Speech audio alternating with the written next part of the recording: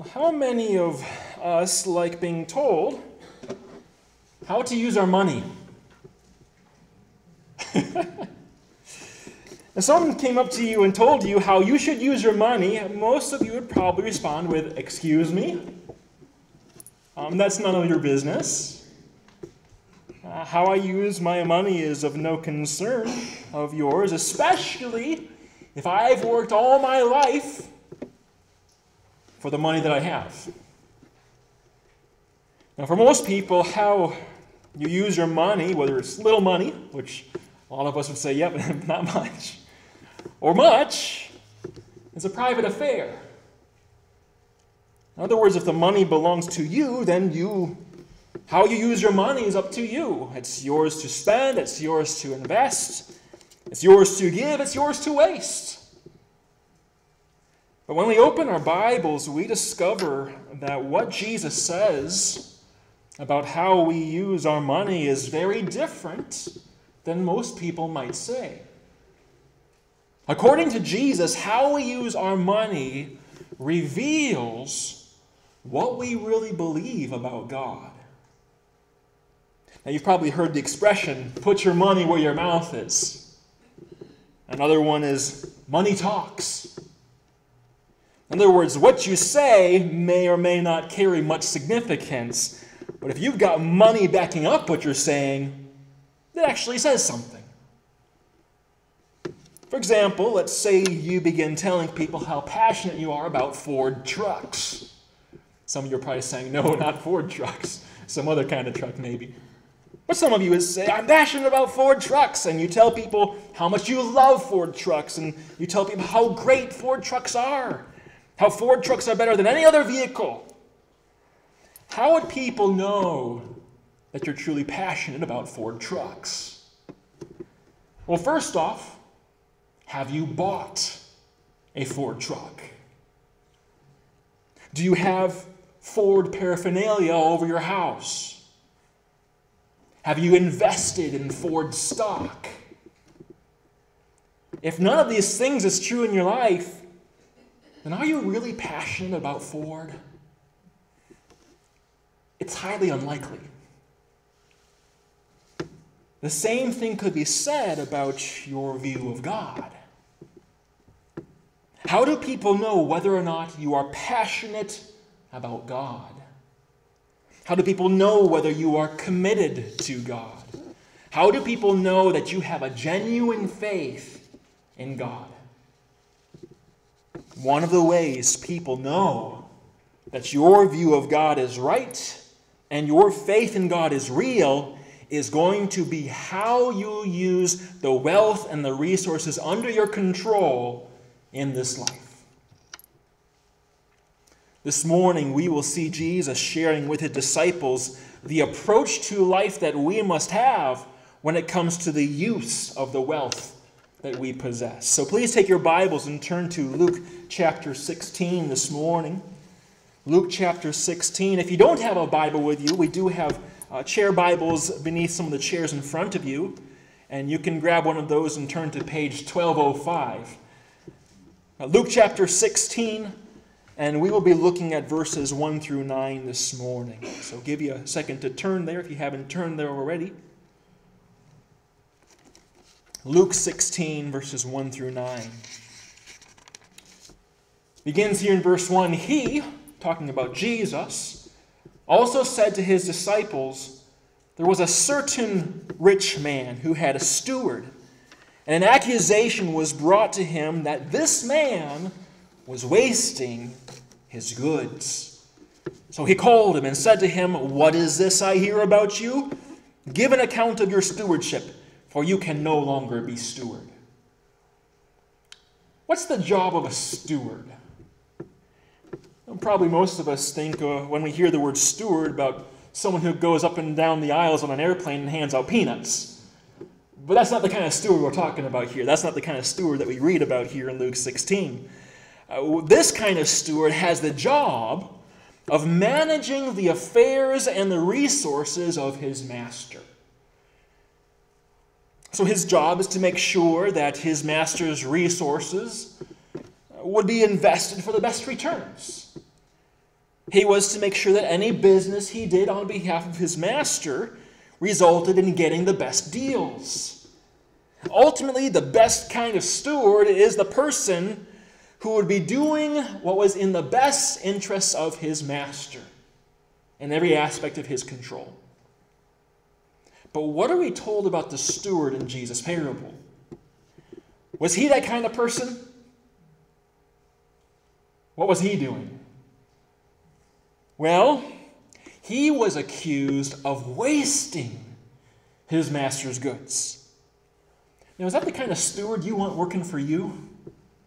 You have an employee that's in charge of your finances, and you find out that he's wasting your money? That's the kind of employee you want, right? I don't think so. You want a steward that you can trust. You want an employee that you can depend upon to use your goods well. And clearly the master has lost all trust in his steward, because look at what he tells his steward in verse 2. He says, "What is this I hear about you? Give an account of your stewardship, for you can no longer be steward. You're fired. You're being dismissed. Turn in your books, because your time working for me is done." Apparently, he is guilty. Right? You don't see any pushback. And you also see that he's worried. Verse 3, the steward says to himself, he says within himself, "What should I do? Uh-oh. My master is taking the stewardship away from me. And here's a problem. First of all, I cannot dig." Right? It appears that he's an older man, or someone who's not very physically fit. And so he can't go and make a living by the sweat of his brow and the labor of his hands. I can't do that. And secondly, I'm too ashamed to go out and be a beggar. Right? Who wants to do that? How is he going to provide for himself once he walks out of his master's house for the last time? Dilemma. But he has an idea. And you see the idea in verse 4. He says, "I have resolved what to do, so that when I am put out of the stewardship, they may receive me into their houses. I may not be able to provide for myself, but I can do something so that others will feel obligated to provide for me." So in verse 5, he hatches this scheme. He calls every one of his master's debtors to him, right? People who owe his master money or resources. And he says to the first, "How much do you owe my master?" And this one man said, 100 measures of oil. If you calculate that out today, that'd be about 900 gallons of oil, of olive oil. So he said to him, "Take your bill and sit down quickly and write 50. Then he said to another, "How much do you owe?" He said, 100 measures of wheat. That's about 1,200 bushels in our calculations. And he said to him, "Take your bill and write 80. So what's the steward doing here? On his last day of work, he's slashing everyone's bills. Well, it's kind of nice if you're on the receiving end of that. He's giving everyone who owes his master a very generous discount on their bills. And so he says, "You owe 900 gallons of olive oil to my master," right? 100 measures. That's about $38,000 worth of olive oil today. Congratulations! Now you only owe half of that. You owe 1,200 bushels of wheat to my master. That's about $7,200. Congratulations! You only owe him $5,760 worth of wheat. The steward has been fired, but he has not yet brought the account of his stewardship back to his master. He still has the books. And yes, he's going to turn them in, but he has this chance. Before he does, he's going to hand out a few favors. So for each person who owed his master, the steward rubbed off or scraped off the actual amount owed, right? The type of material he used for his bookkeeping was either parchment or papyrus, something that you could easily scratch off or rub out. And he would change it, put a new amount in its place. And the master would have no clue as to what the original amount was.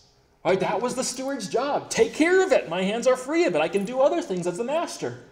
So the master doesn't know what the original amount would be. There were no temporary files backed up on a computer where he could go back and find the original numbers. Right? You couldn't get someone like Paul to go in and do his magic on the computer and find it. And the master certainly couldn't go around and increase what his steward had decreased. Right? It's like, I think he owed me more than that. Well, how would he know? So the master couldn't do anything else but to honor what the steward had done. And it would certainly hurt the finances of the master not to recoup everything that had been loaned out. But since he was getting fired anyway, the steward didn't have anything more to lose by shortchanging the master to benefit himself. And it's interesting you see what the master thinks about the conduct of his steward who's on his way out. What does the master view his steward as in verse 8? It says that the master actually commended the unjust steward because he had dealt shrewdly. Let's make sure we're clear on a few details here. This is a bad guy. Let's not be confused about that. We're not in any way to view the steward as a role model for our children. Jesus specifically calls this man unjust. Right? There's no question about that. He is an unjust, unrighteous man. His conduct is bad. He should have been careful with the resources of his master, but instead he wasted them. And when he was told he was out of a job, he took last-minute advantage of his position, and he cheated his master out of the debts that rightfully belonged to him. So there's nothing about this man's management of his master's resources that's being commended here. All right, so we're clear on that, right? He's bad. What he's done is bad. There's nothing good that he has done. However, there is something that is being commended here, isn't there? What is the master himself praising the steward, unjust though he has been? What is the master praising him for? For his shrewdness, for how shrewdly he acted on his way out. In the final moments of his stewardship, this steward used the means available to him to secure a welcome by others in the future. Jesus goes on to say in verse 8 something that is intended to transition us from the parable to the truth that he's going to focus on this morning. He says in verse 8, the sons of this world are more shrewd in their generation than the sons of light. That's a very interesting statement, and perhaps maybe a confusing statement, because it sounds like the people of this world are smarter than the people of God. And in some way, Jesus is saying that is correct. And let's see what he means by that. Linking this to what the steward has done, this is what Jesus is getting at. Because even from the conduct of this unjust, wasteful steward, there is a concept that the follower of Jesus needs to learn. A concept that the world actually gets. What concept does the world understand better than the people of God? The world understands how to use wealth and resources to set themselves up for a secure future. They know how to deal with each other in ways that will benefit them later on in life. They know how to achieve a future life of comfort. They know how to work and invest in such a way now so that later they can enjoy a life of ease. The sons of this world, they get that. The people of this world, they understand that. This concept of using your wealth and resources to benefit you in the future is a concept that the world actually gets better than the people of God in many cases. But there's a monumental difference between how the people of the world live out this concept and how the followers of Jesus are to live out this concept. The people of this world, they know how to use wealth and resources to benefit them later on in this life. What is Jesus saying that his followers are to use their wealth and resources for? For benefits later on in this life? When should the followers of Jesus expect to see the benefit of their use of wealth? In this life? When? In the life to come. Jesus is saying in verse 9 here what is essentially the truth that we need to grasp today. Jesus says in verse 9, and I say to you, right? You see what we've said in this parable? We see that the sons of this world, the people of this world, get this concept better than most of the people of God. But here's what the people of God can learn and need to learn. He says, make friends for yourselves by unrighteous mammon. The word mammon is actually a word just carried straight over from the Aramaic. It's the word mammonos, which can literally be translated as wealth or property. So Jesus is saying, make friends for yourselves by unrighteous wealth, that when you fail, they may receive you into an eternal home. A few questions here. Let's see if we can answer them. First of all, why does Jesus call it unrighteous wealth? Is Jesus saying that wealth is inherently evil? Is that what Jesus is saying? I mean, I don't have very much money in here, but I have a dollar bill. Is this dollar bill evil? Right? Am I evil because I just touched it? Does it rub off evilness on me? Is this evil? Would money be evil, for instance, to set aside so you can pay the rent or the mortgage? What about the money you used to buy a car that you used to come here to gather with God's people today? Is that money evil? I think we understand that that's not what Jesus is talking about here. I believe that Jesus is emphasizing something else about money. I believe that Jesus is emphasizing to his disciples the inseparable connection between wealth and the unrighteous world around us. Those two entities are tied intrinsically together. Great wickedness has been done in this world in connection to money, hasn't it? I mean, every day you look on the news, another crime involving money hits the headlines. It could be bribery one day. It could be blackmail. It could be robbery, fraud, forgeries, embezzlement. I mean, the list can go on and on. There's no number of crimes that are connected to money. So much so that Jesus is calling his disciples' attention to the very great potential that money has in leading someone to commit all manner of unrighteous deeds.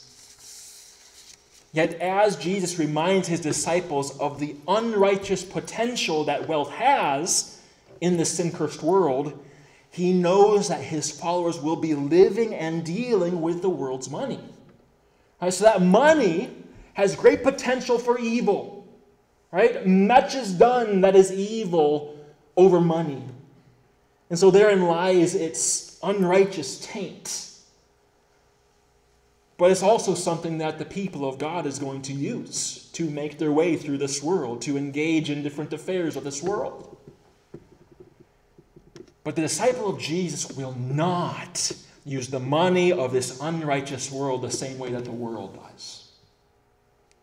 He won't. She won't. The disciple of Jesus, Jesus says in verse 9, must use whatever kind of money he comes in contact with to make friends. Which brings us to another question. What kind of friends is Jesus saying his disciples need to make? Remember the reason of the unrighteous steward back in verse 4? What does he say? He says, I have resolved what to do so that when I am put out of the stewardship, they will receive me into their houses. Right? This is why I'm doing this. Whoever they are, they'll receive me into their houses. In Jesus' parable, the unrighteous steward used his position over his master's resources to make friends so that when he lost his livelihood, they would receive him into their houses and return the favor that he showed them. That is what Jesus is telling his disciples to do. Except the kind of friends that the disciples will be making are not going to be receiving them into the temporary dwellings of this life, are they?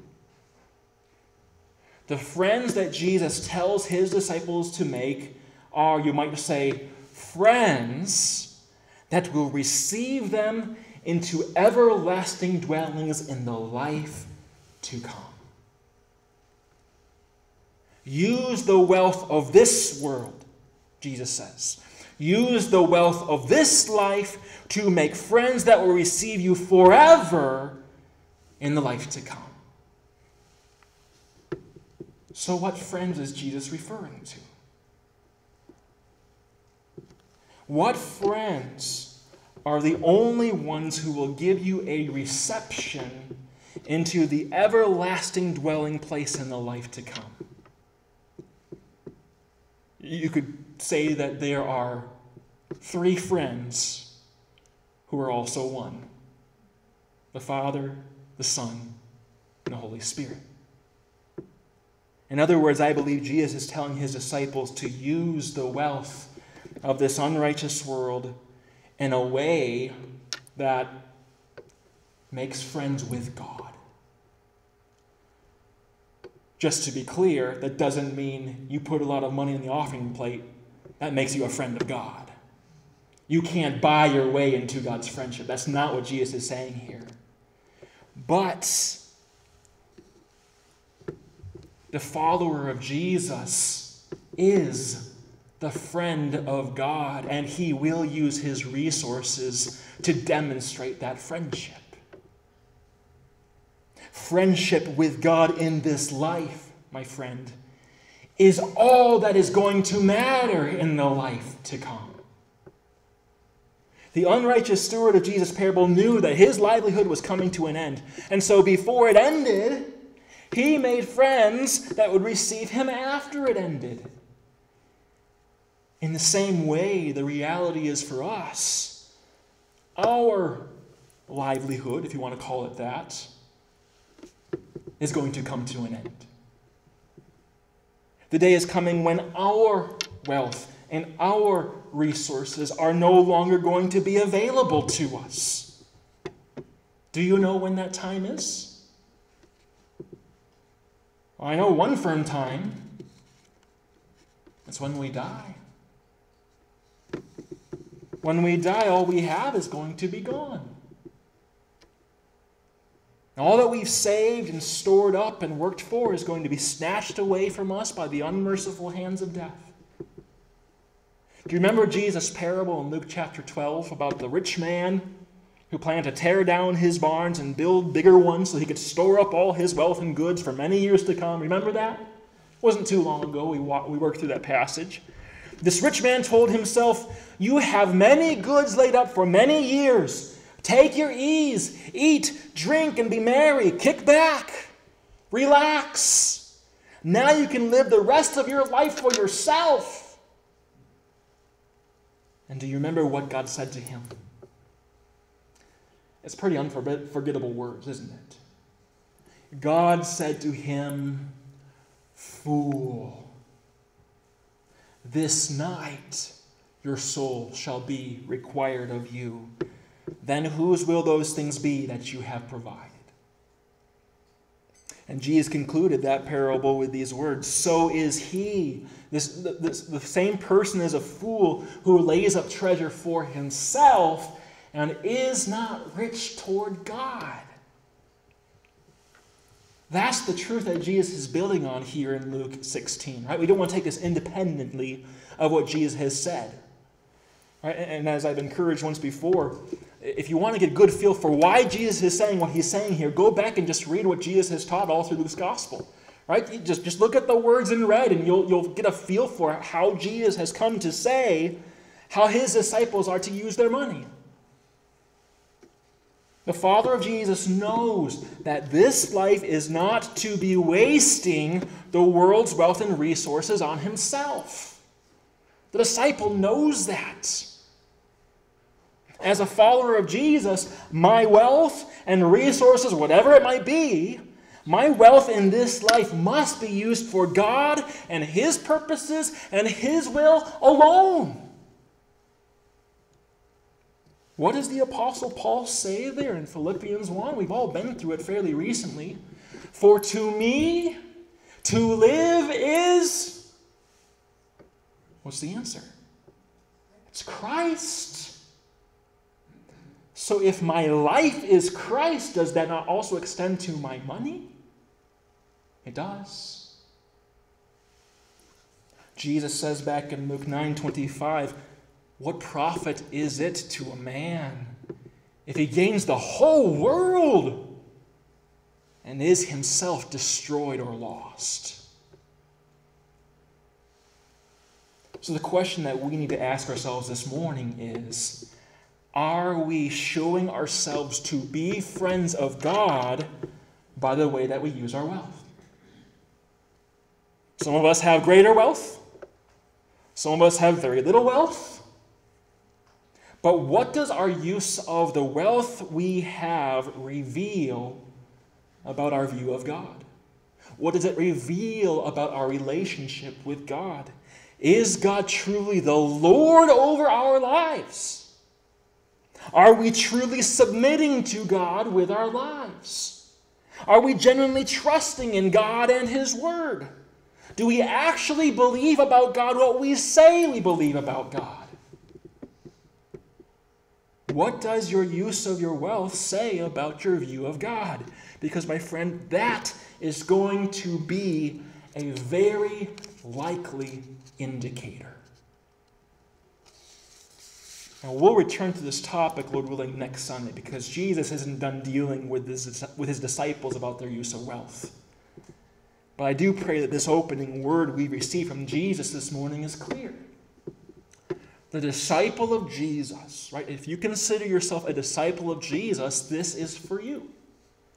The disciple of Jesus will use his wealth for the benefits and the blessings that God, his friend, will give him for eternity in the life to come. We will not seek to use the wealth that we have in this life for ourselves.